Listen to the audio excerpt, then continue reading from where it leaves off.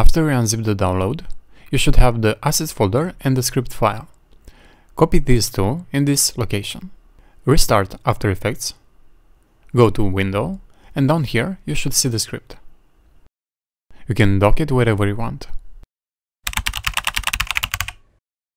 First you need to add your content into the text field here. Then you need to move the current time indicator where you want to start writing. And generate.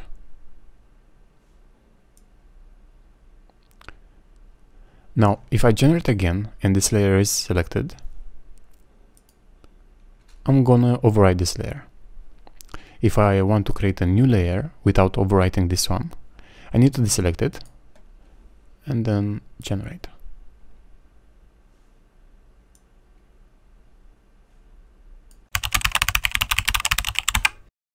Okay, if you work with many layers, as is typically the case, you don't want to drag layers around. You want to place the layer exactly where you need it. So I'm going to select where I want to place it, here, and then generate. The layer is placed above the selection. Now, if I want to place a layer above this one, let's try. If I generate right now, it's going to replace it. But if I hold down the Alt key and generate, it's going to create a new layer and place it above the selection.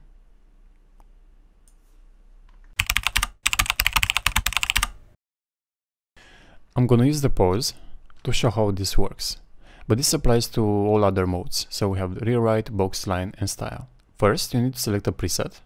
In this case, we have pause 1 and pause 2. If you want to change the duration of the pause, you can change it here. Now you need to select the words you want to pause. And for pause 2, so these words are going to be paused for 1 second, and these for 0.5 seconds. The other modes work exactly the same. So first select the preset and then select the words. Over here are listed all the active presets.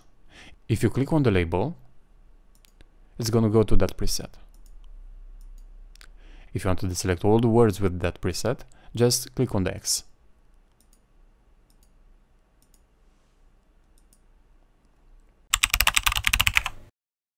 I have these two layers here. To edit, I need to select the layer and go edit. The text and styles from this layer are added into the interface. Now I can make my changes, so add perfect here, and also I'm gonna underline perfect and generate. Perfect was added here. Now for this one, first I need to select it and go edit to load the content. For this one I'm going to change the color of the highlight, which is a box highlight, so go box and the first preset, box 1, and change the color to green. And also I'm going to add some padding to the X and some padding to the Y and some roundness to the corners, so 20, and generate.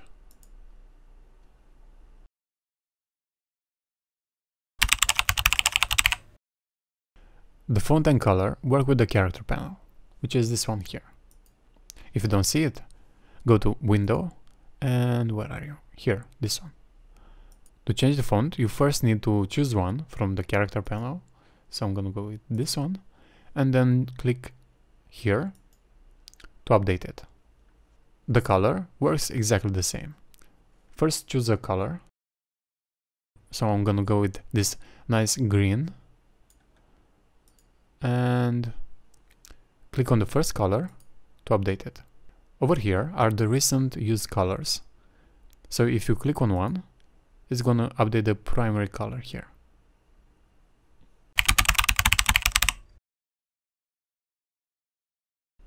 You can change the timing with a preset or manually. By using a preset, you can control the flow, the speed,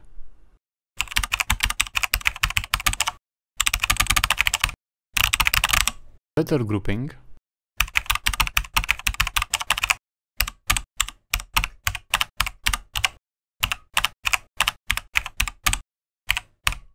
pause occurrence,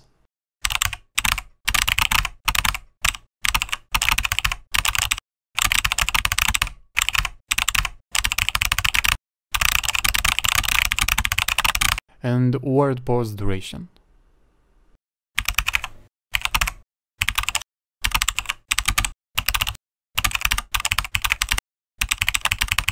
You can combine these presets to get a different result. For the custom timing, you have the same properties as with the presets: speed, letter grouping, and word pause, but with more control.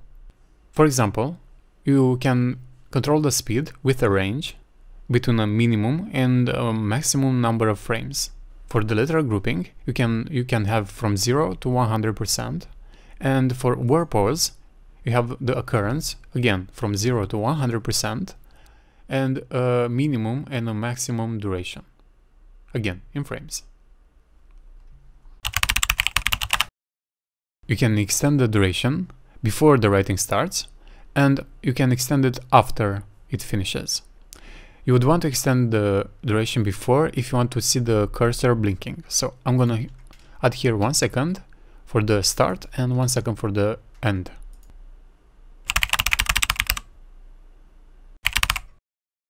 Okay, for the text, we have all the standard properties: the color, the font size, font family, alignment, line spacing, and word spacing.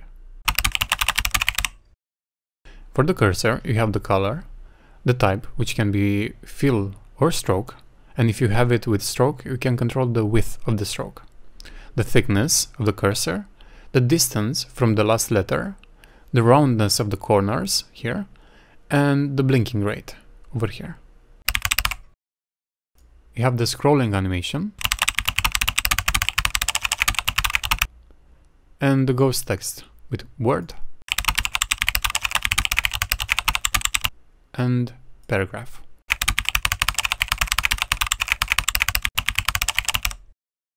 The delete animation over here is identical with the writing animation over here. And over here, you can set a pause after the words are deleted. We have the color of the box highlight, the type fill or stroke with the width of the stroke, the X padding and the Y padding, the roundness of the corners, and group boxes set to yes and no. We have the color, we have the thickness of the line, the Y offset. When set to 0, is going to position the line at the bottom, and this is 50%. Group lines set to yes and set to no.